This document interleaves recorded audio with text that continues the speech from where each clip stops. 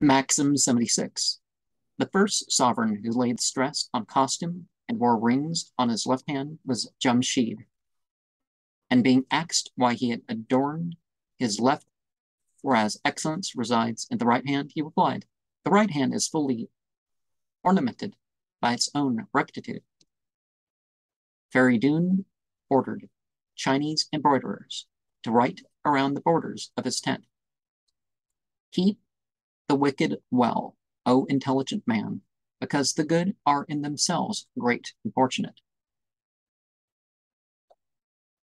And, well, one of the things about evil is evil doesn't just prop up just because, oh, they're going through hardship and therefore they're going to inflict upon others.